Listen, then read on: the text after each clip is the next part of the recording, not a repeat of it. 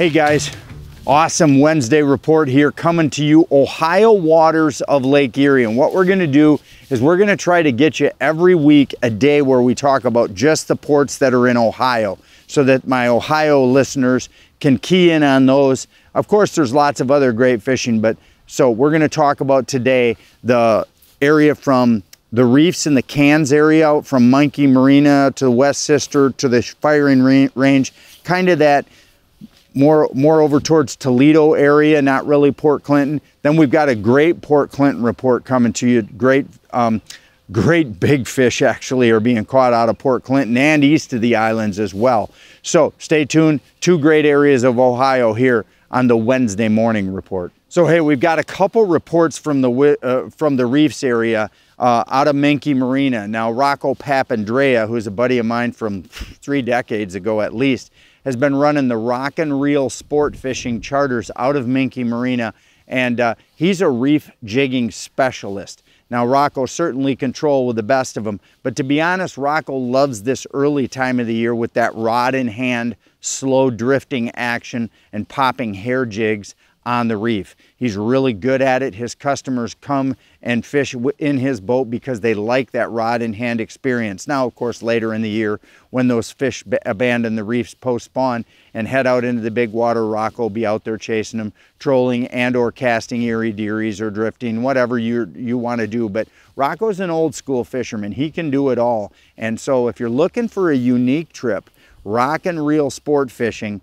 for the next 4 or 6 weeks here, we're going to be pounding lots of fish, big numbers of fish in shallow water all the way out to the reefs, starting at Monkey Marina and going right out to the reefs in the Cans area. Get a hold of Rocco, give him a call. He also later in the summer morphs over to perch fishing, so you'll want to write his information down because Rocco is a perch addict. If you're going to be addicted to something, perch is a good thing to be addicted to. Rocco loves perch fishing. He's your guy for late summer perch fishing as well. Now, Steve Webb is a friend of mine who's really a troller, and he sent, and you're seeing some of these pictures coming across the screen of this big monster box of fish. Well, Steve tells me he has just been destroying fish in the water, you know, in and right around the reefs and the Cans. Really, that's his area right now this time of the year.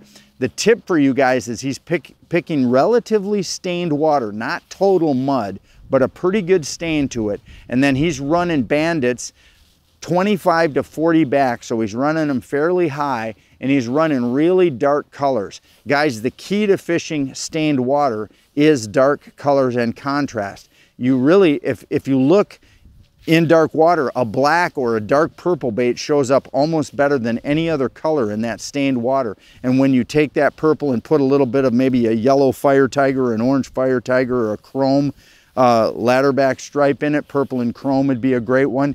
You know, black and green, black and antifreeze, those are all great combinations of colors. Black and orange, those will really work good. I know that Domka Outdoors makes one called the Milkman that's quite black with a little bit of an antifreeze head to it.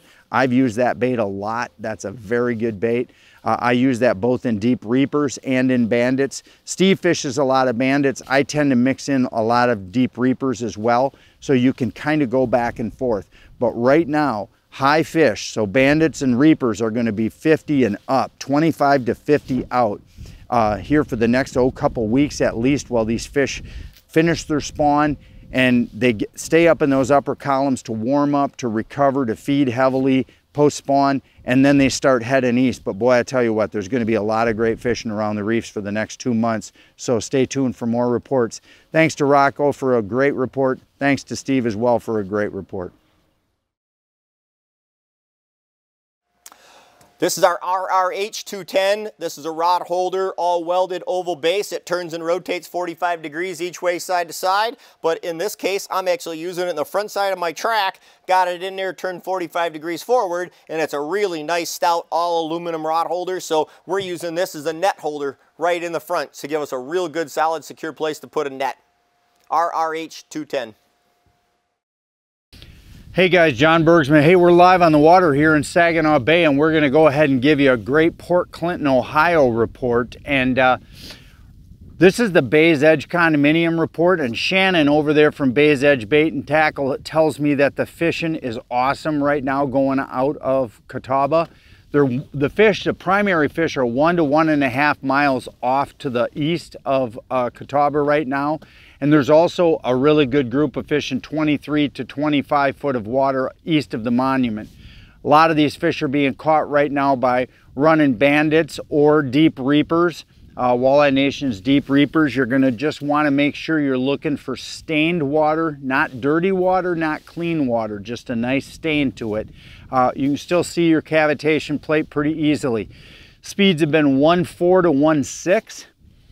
Leads out on a sunny, nice day where you got calm conditions. You're going to want to make sure you're running a couple, 2, 3 of your baits up high, 25 to 35, 45 back with bandits. They're also catching fish in that 60 to 70 back bandits. If you're running reapers, use your precision trolling app because they do dive a little bit more aggressively. And so basically what you're trying to do is put baits about 8 feet down to about 15 feet down. That seems to be the catch zone where if you put your bait in that column of water, you're going to have a lot of success.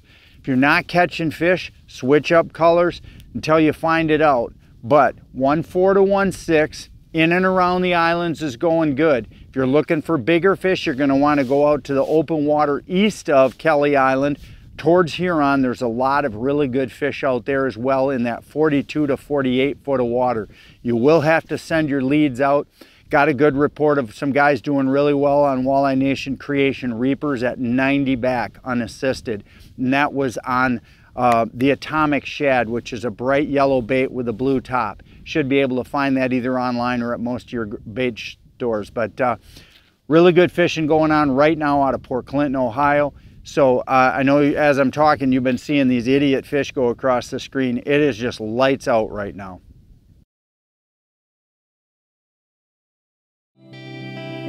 Freeway Sports Center is Southeast Michigan's fishing boat headquarters. Freeway carries the full line of Angler Quest fishing pontoons and Polar craft boats, powered by Honda outboard engines. Stop by our showroom today at US 23 and Thompson Road in Fenton, or visit us online at freewaysports.com. Spring, summer, fall, or winter, get to Freeway Sports Center.